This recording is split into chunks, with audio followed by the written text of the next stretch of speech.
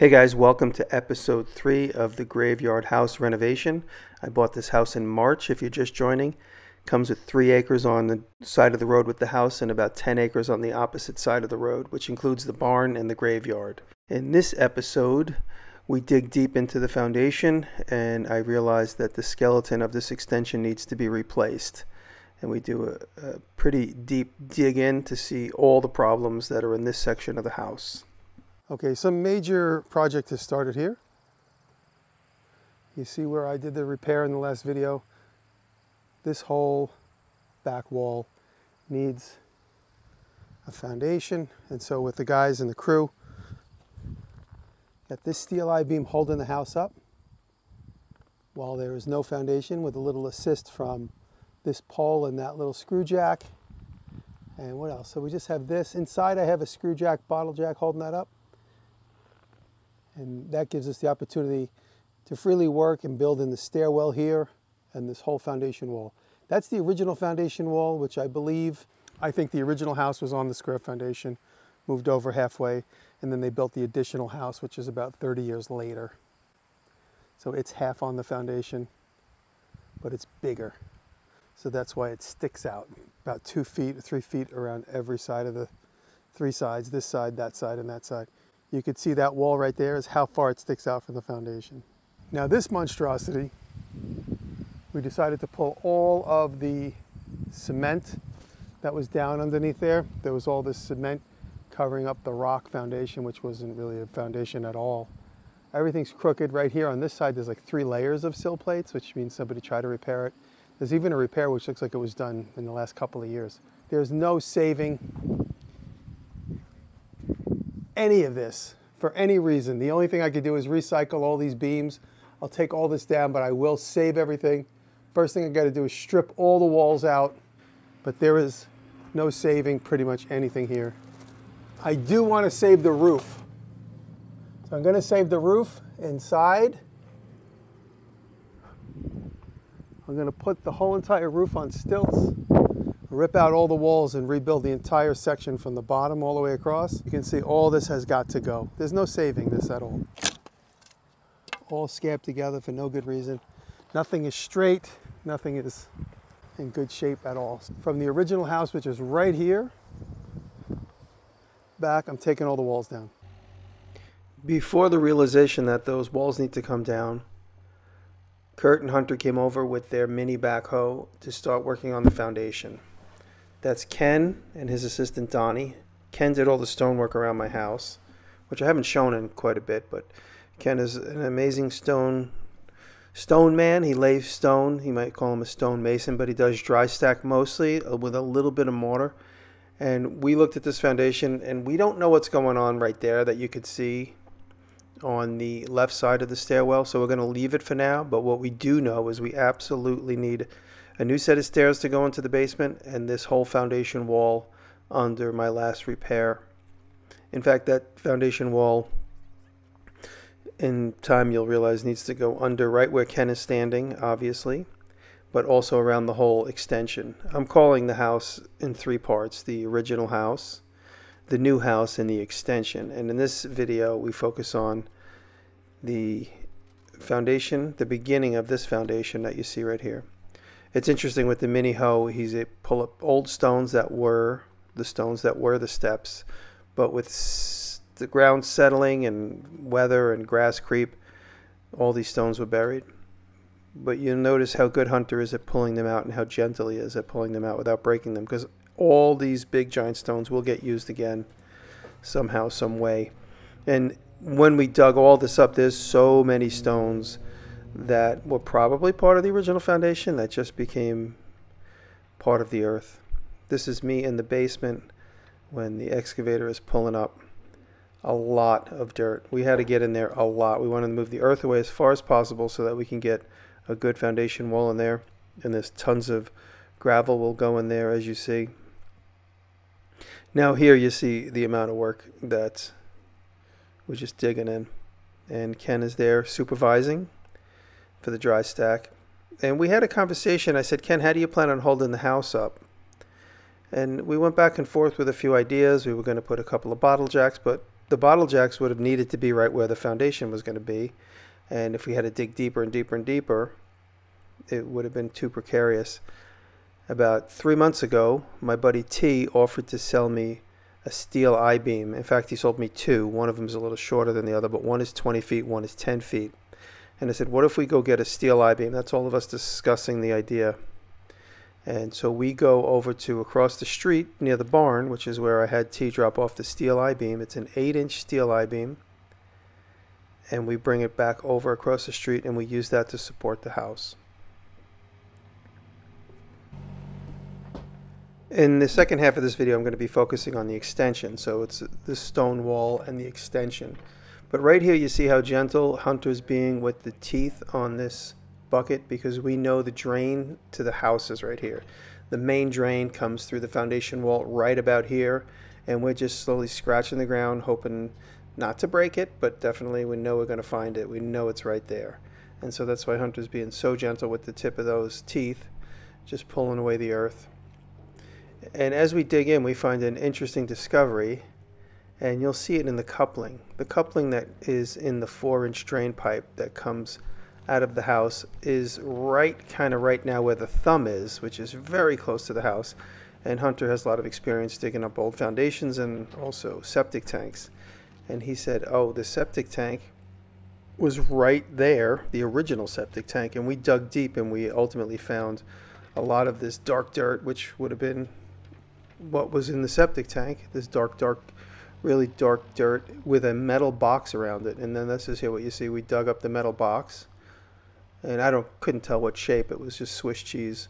But this metal box was the original septic tank. The new septic tank was moved over about 10 feet. We were able to find it, especially when one of the trucks popped through the cap. Now this is the stone that I don't get too much footage of, me breaking away all this cement. If you go back and look at some of the original images of the house in video 1 and 2, all this foundation, stone stack, whatever, there really wasn't much stone left underneath it, but somebody in the 70s or the 60s poured all this concrete around the foundation, which really just holds the moisture in. It really doesn't do anything else except hold the moisture in and accelerate the rot.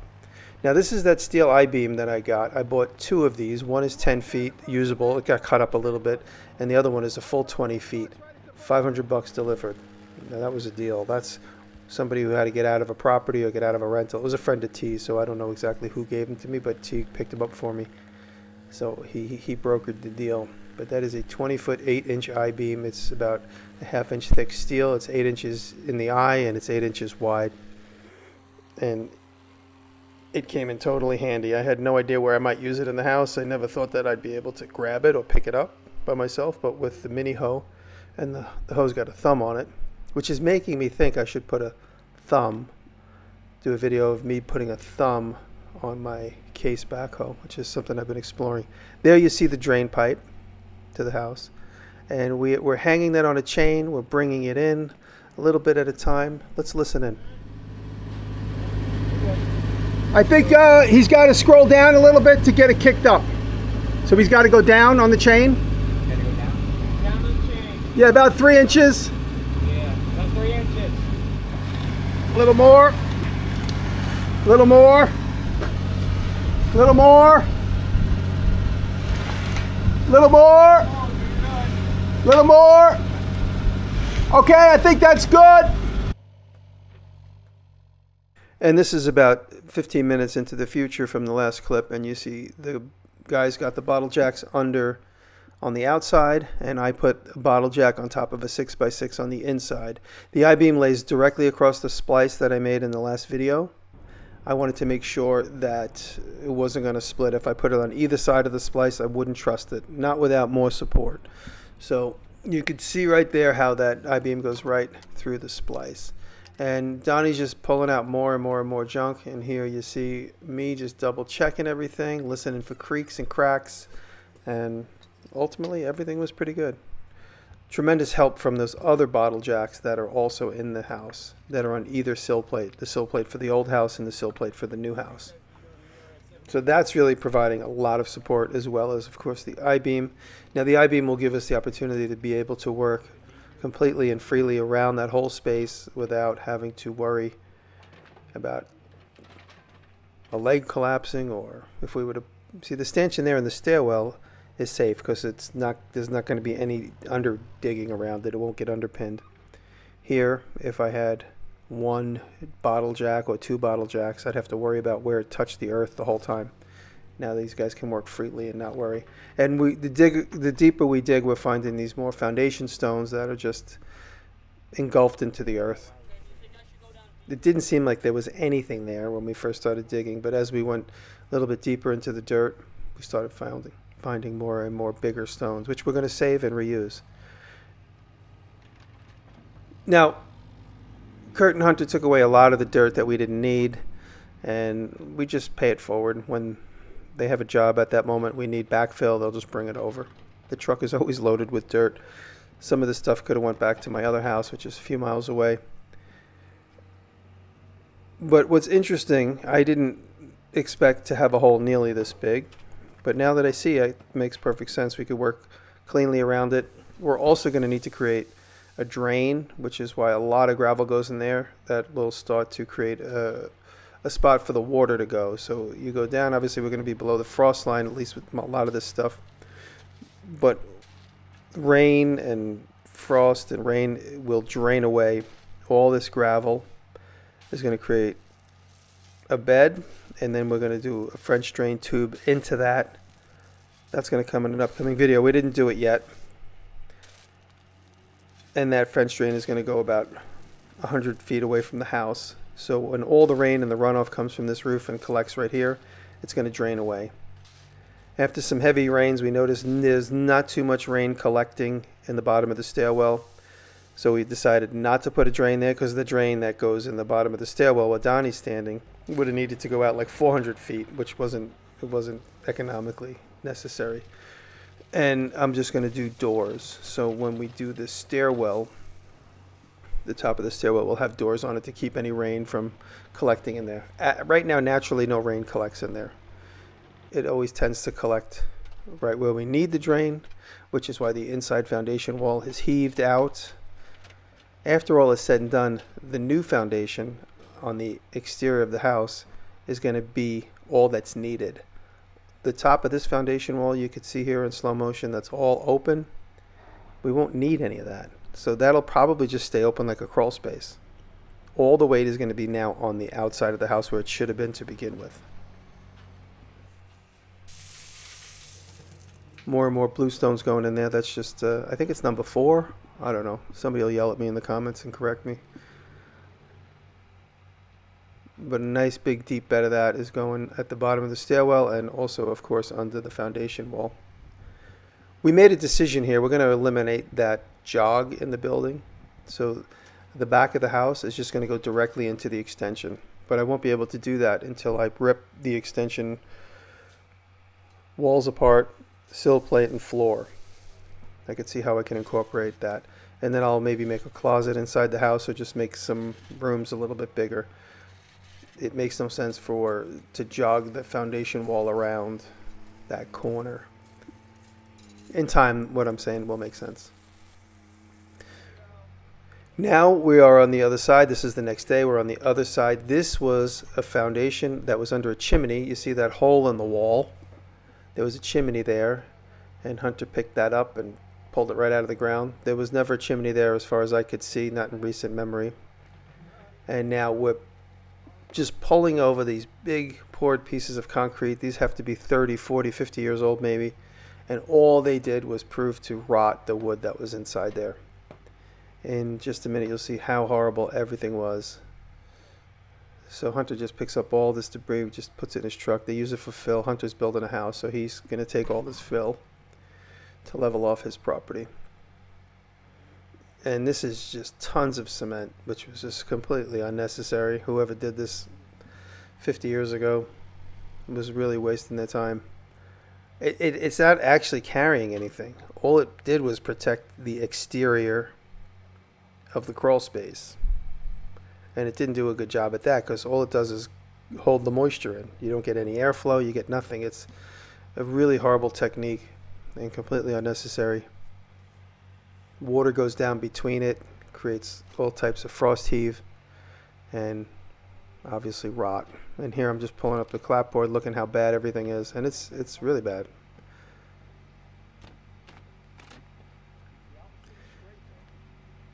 I'm impressed that Hunter is so delicate with that machine. He really can move something super delicately and slow and pick it up gently.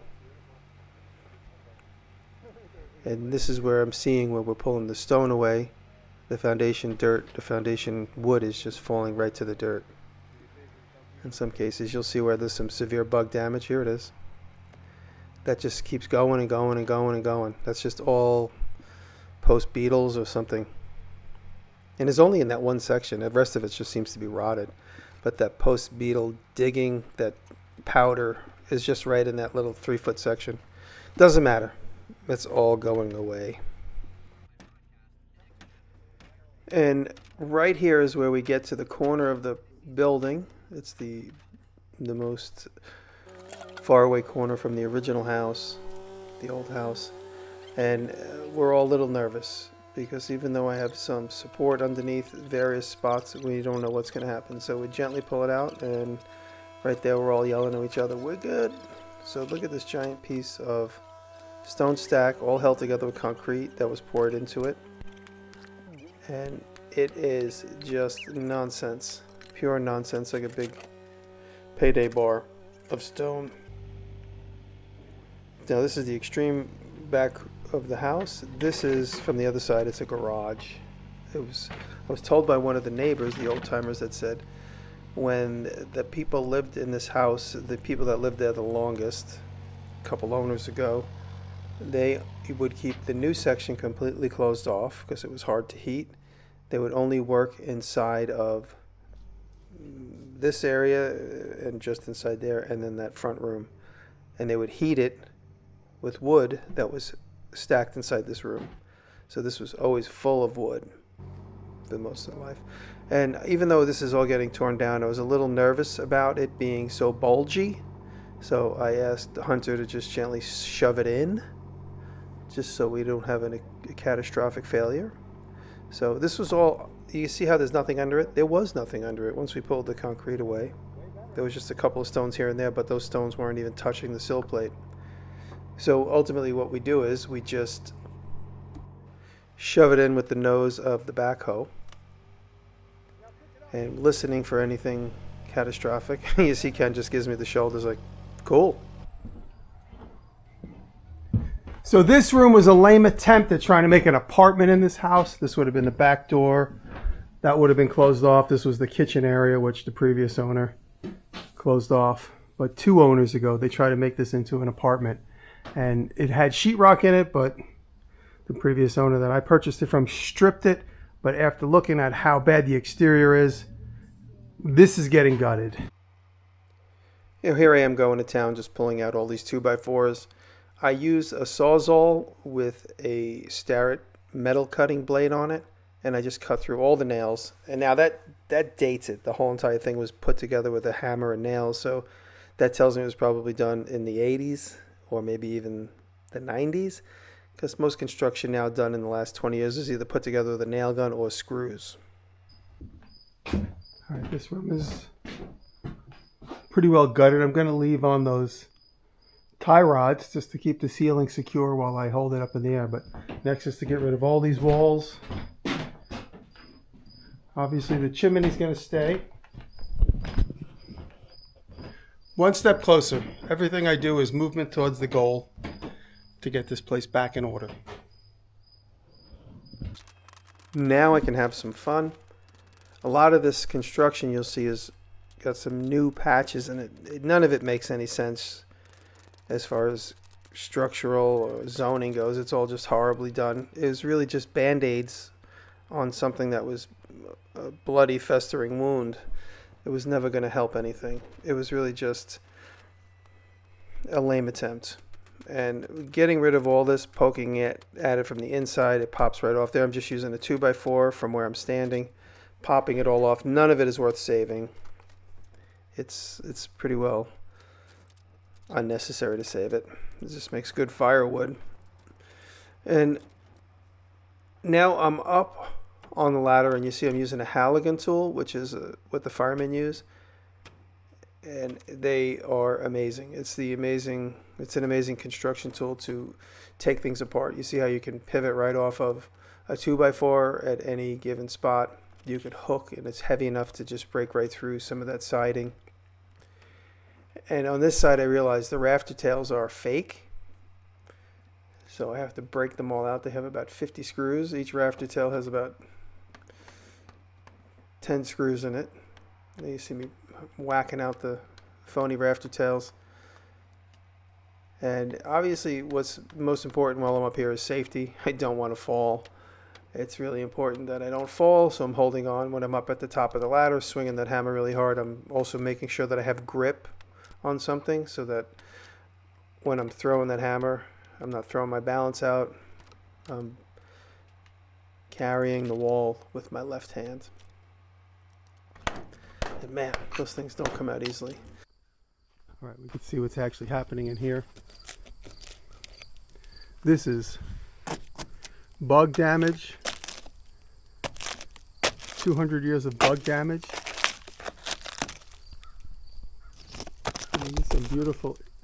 Some beautiful imagery in there. Look at that. Looks like something from Sid Mead if you're looking really close. But it's going in the garbage. And I just wanted to show you,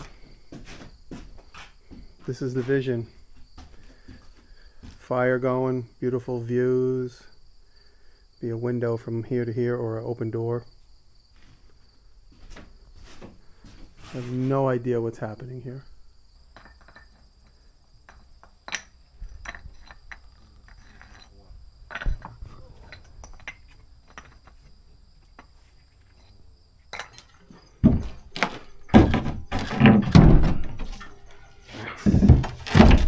You know how to use that, don't you? Yeah, I was using it a couple hours ago. These boys are good. These are good.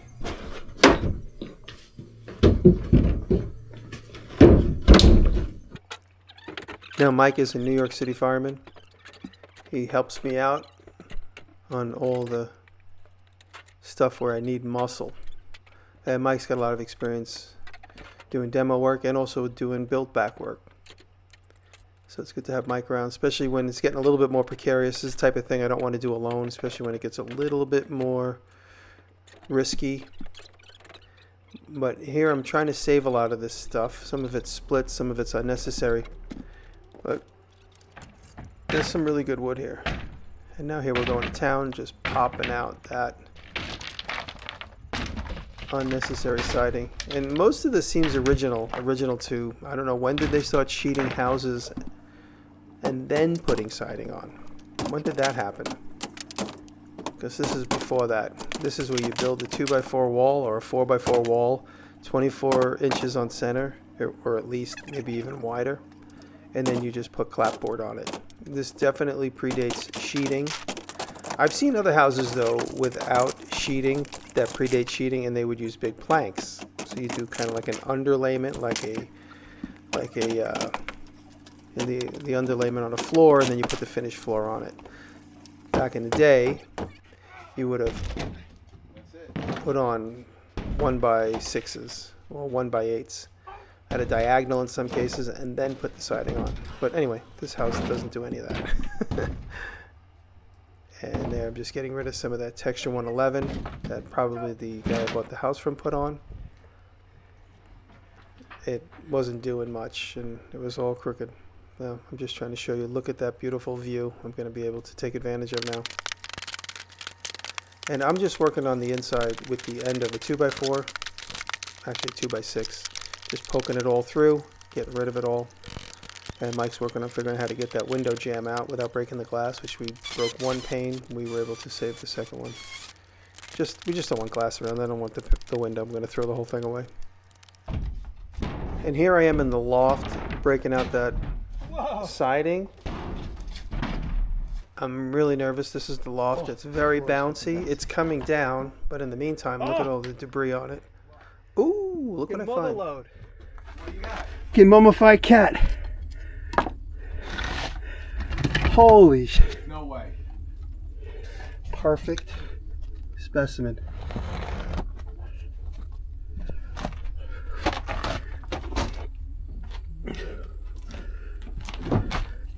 You don't mind grabbing this gently? Deal with dead animals all the time. If you go put him on the table in the room. Thank you. His paws gently on there.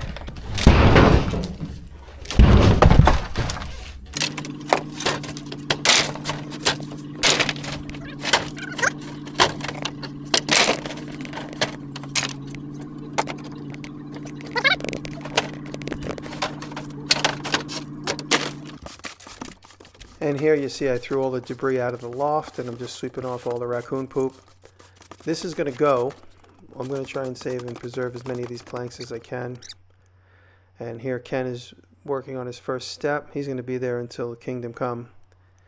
All dry stack, and like I said, he uses mortar where necessary. Now that dry stack is going to be the foundation for the very first big slab step, and then he builds up and then another slab step and so on. And this is me just taking back, looking at the house and contemplating where I'm at. Each one of these big steps don't happen quickly. I have to think them through, and now it's a couple days later, and I'm starting to stilt up the sides. And I'm slowly trying to see how that slow, slight angle is going to bevel up and move up the house. And I'm actually picking the house up slightly. And that's why I'm just checking as I go, and now the wall's loose. It's hard to see it, but I didn't want to go too far too fast. So thank you for watching. Next episode, I'm hoping to have this whole thing gutted out. All the structure gone, all the flooring gone, and all suspended on stilts like this. I got stilts like this. I've already put in 3 so far today. By the next chapter, this whole thing will be up in the air. All that will be gone. New sill plate, 30 feet by 17 feet. And I'm going to repair this sill plate here in preparation for the new foundation. That's it, just solving every little problem as it comes up. And I said it in the last video, the biggest problem with doing an old house like this is just taking the gut punch and moving forward. Thanks for watching.